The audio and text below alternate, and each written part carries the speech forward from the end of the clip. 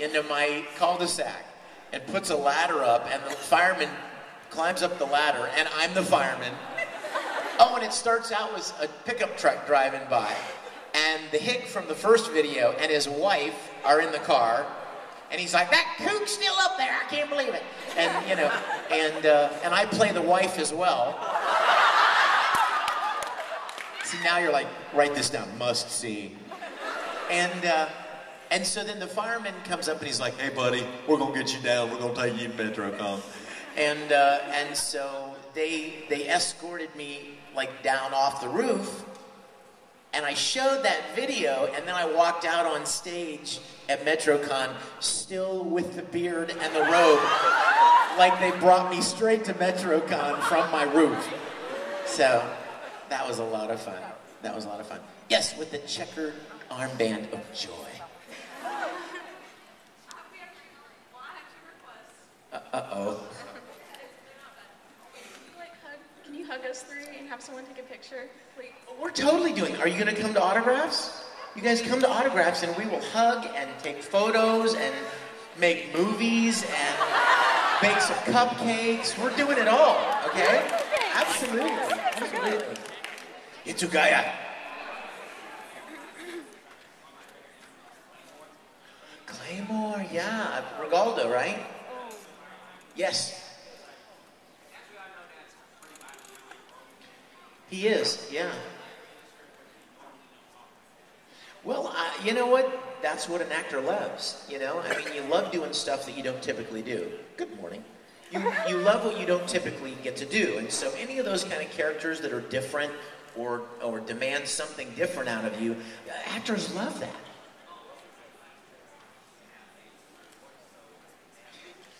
You know what I did? I did the lines like 3 times. When he turns into the lion in Claymore, he's talking about Claymore, I'm sorry, he's talking about Claymore, and I play this character in Claymore, that he's a normal guy, but then he turns into this silver lion, and he's, you know, ripping people up and all kinds of cool stuff like that.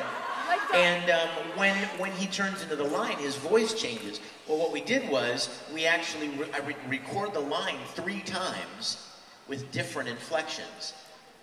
You know, like, you know, one time I may say, "You can't get away from me."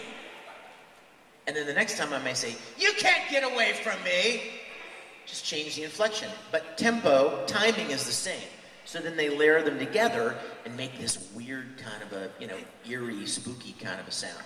So, yes. And I actually, you know what's a little known fact about Claymore? I actually directed some of Claymore. I did a little bit of directing. Colleen Klinkenbeard asked me if I would direct a couple of episodes, and I loved it. It was a lot of fun. Now, I walked away.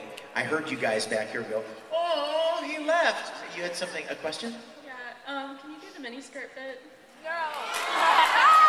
See, I should have trusted my instincts. I should have walked away, see? I promised myself I would not do that line anymore. And as much as I love you, and we're still making cupcakes later, I promise, I don't do that line anymore. It has to die. It must die. Many things in this world must live. That line must die. Okay? And it wouldn't be fair to all the people that asked me yesterday. And I'm like, no, I can't do it. Yes. Okay, okay. Yeah. Well, then it must have been nice. It must not have been horrible. And earlier, I saw Fallout, and I made a silly comment about it. Like, oh my God, they killed Nick. Yes. Oh, that's okay. And later, Michelle herself saw the line and read, she was like, "Oh, don't worry, he's already forgiven me." And I was Well, that's adorable. I'm glad you watched it. And we all have a good sense of humor. So you don't have to worry, like, you know, that I would be offended or anything by funny joke comments. Yeah. So I'm wondering, how exactly did you and Michelle meet? Oh, you know what? We met at an anime convention. What are the odds, right? Yeah, absolutely. Anime Expo.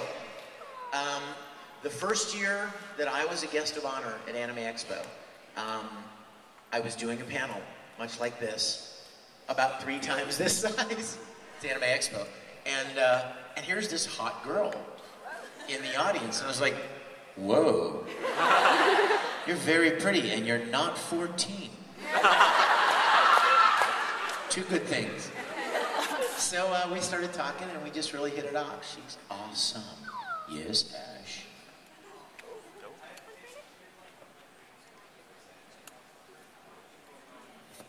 I'm glad you asked. That's something that I'm sure a lot of people want to know about. How do you get into voice acting? Ow! Just poked my leg. You guys, I was really blessed because I got into it when it was still very, very small. It was a very tiny little subculture of people that made it and watched it, and it had not yet become as popular as it did about, 5 or 6 years ago when it kind of exploded and it was everywhere. But here's what I would suggest for all of you guys that are interested in doing this kind of work. Number 1, the key word in voice acting is acting. It's not about making funny voices, you guys. I have a very limited amount of funny voices. And if you look at a lot of the characters that we play, especially main characters, they don't have funny voices. Because main characters, you don't want to listen to that kind of funny voice for 800 episodes, you know what I mean? The goal is not to imitate other characters that you've heard. Like I have people all the time say, I can sound just like Homer Simpson, or I can sound just like Scooby-Doo, or whatever. That's awesome. That's really great. It's funny. I'm sure your friends love it. But there are already people doing those roles. Chances are you're not going to get cast to play Homer Simpson. You know what I mean? Yeah. So it's not really about imitating certain characters or voice actors. It's about acting. And every one of the voice actors that I know, every one of them, well, okay, I take that back. That's not exactly true. I know about 100 voice actors, and I can think of 2 who don't have any theater acting training. The vast majority of them have a great deal of experience in acting and theater. Many of us actually have degrees in theater. I minored in theater in college. I majored in film and minored in theater. And then people like Lucy Christian, and I know several others have degrees in theater. And they all do stage work and on-camera work, so they develop their skills as an actor long before they ever got any opportunity to voice act. So that's the first thing, acting. Get into plays in your school. Get into community theater.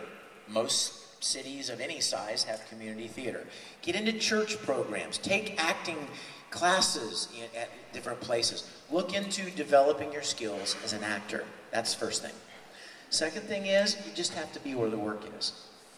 That's not the greatest news. I know that's not the best news, but it's just the reality. If I wanted to be a country singer, where would I go? Texas. Nashville, right? Go where that kind of stuff is done for the most part. If you want to do certain things, there are certain areas of the country, certain cities that specialize in different things. When it comes to voice acting, Los Angeles, Houston, Dallas, Vancouver, Canada, a little bit New York, yeah, of course, New York, where Lisa and Pokemon is done, and a handful of other things. And that's really about it. I know there's a little teeny bit occasionally that's done in North Carolina, not a lot. And there's a little teeny bit I've heard that's done in Toronto, Canada, not a lot. But those are the places where this kind of work is done. Now, let me real quick differentiate you guys between voiceover and voice acting. Voice acting is what we do, anime, okay? Voiceover is like commercial work, right? Which you hear everywhere, you know? Come on down to Bob's Steakhouse. We got $2.99 special Thursday through Friday. You know, right? Or, you know, if you're suffering from hemorrhoids. Right? Those are commercials, and they're everywhere. Any city of any reasonable size, even little towns, have commercials because the businesses in those cities need to advertise, right? They want you to know about their car dealership or their dry cleaning business or whatever it is. And so they're going to make commercials for their business.